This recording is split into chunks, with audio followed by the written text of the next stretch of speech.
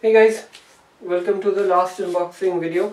The last of this series, because I have already made all the videos for all of them, and this is the only thing remaining. This is the cabinet. This is a Chiptronex cabinet. Many people have suggested, including JZ2 Linus and all, they suggest thermal take or cooler master CPUs. Cabinets, but I went ahead and bought this one because this is a only tower in that price range of 2.5 to 3K, where it comes with 3 fans. You guys can't see it right now. Not 3, it has pre-installed 4 fans. So all the other ones either had one, like thermal take or cooler master, or at max 2 if you are going somewhere in between the price range of 3.5K in India. So I went ahead with this because I thought cooling is more important than branding. I hope I made the right decision. So let's tear it open right now.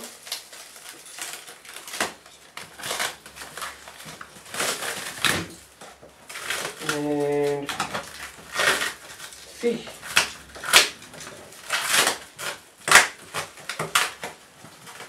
I bought this from Amazon.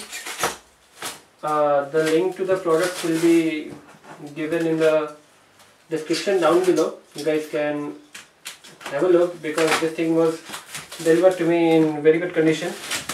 No complaints regarding the delivery, because it doesn't have a mark on this. They delivered it so well. I think if this part becomes visible, you guys will know what I was talking about.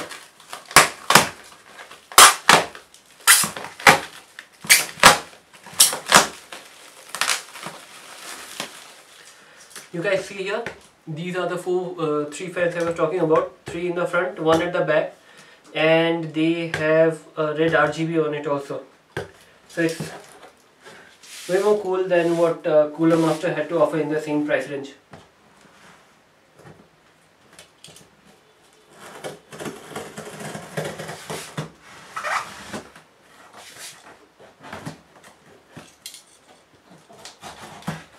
Just being gentle with this.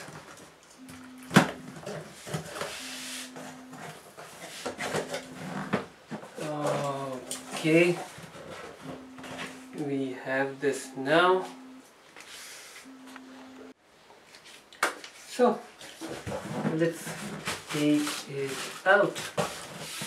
But this has been almost a standard for every manufacturing company out there. They give it to you like this. So the moment you take it out, this part is actually the front part.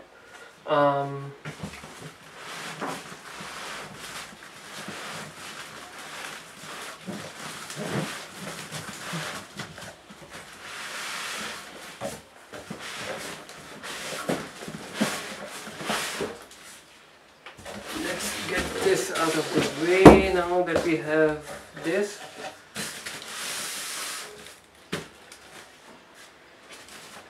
Take it out.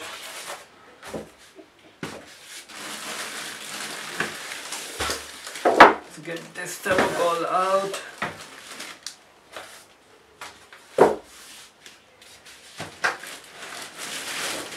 And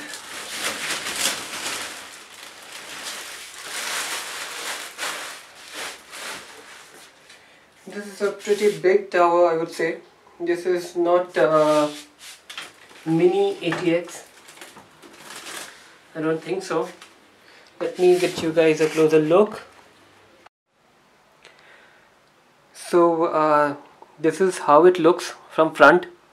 You guys might be able to see, like, here is one fan, here is the second one, and on top there's the third one. I'll get you guys a closer look there also. These are the IO ports. It has a fan control, it has the reset, USB 3 and 2 ports, mic, and the other one. Here is the grill for radiators and all. And to just to give you guys a heads up, this is actually magnetic, so you can pull it off, put it back in, it stays. The other side has nothing, it's smooth, but this side is semi-transparent, so you guys can already see the light coming in and going out. Here we have another one, the last of the four, which is LED fans, RGB LED lit. Let me take out these screws. Let me take out this one. Okay, now I think I can take it off.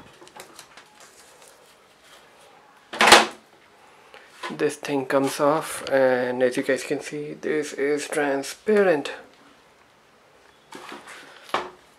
And here we go. This is the inside.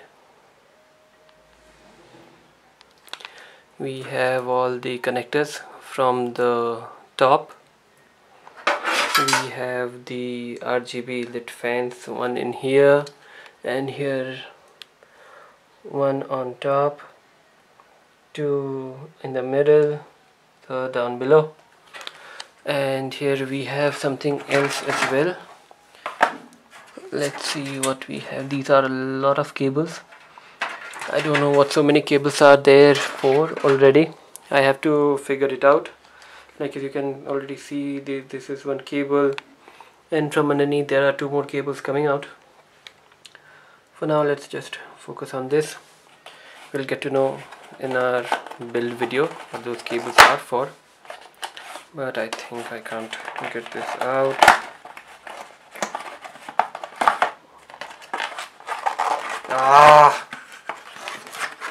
Okay.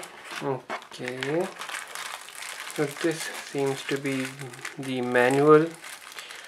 Okay, a lot of screws.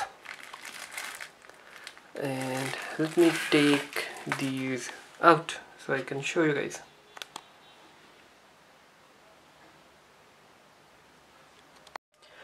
Okay, so here we have the installation manual with all the details of what the accessories are, screws and all. We have a few wire cables for wire management to tie them up instead of the ziplocks, and we have a hell lot of screws in here as well, which is very good. I think these will be better to put the motherboard in there. Let's see how our build goes. But like I have said in my previous videos, that I won't do a direct build, but first I'll do a test build on top of the motherbox board, which will serve as my test bench. Because I don't want to, this is a very big case, so I don't want to put everything in here and then fire it up, find out something is not running, and then I have to take everything out from here and then again test one by one. That will be very bad. I think you guys should follow the same and first test it all out, put it on your motherboard's box, what the fuck am I saying, motherboard's box, and there you guys put everything in, run it once, see if you guys getting an output on your monitor, and then carry on with rest of the builds, like putting things in here. Bye bye, see you guys in my test build video, and don't forget to subscribe if you're liking these, and do share. Bye bye.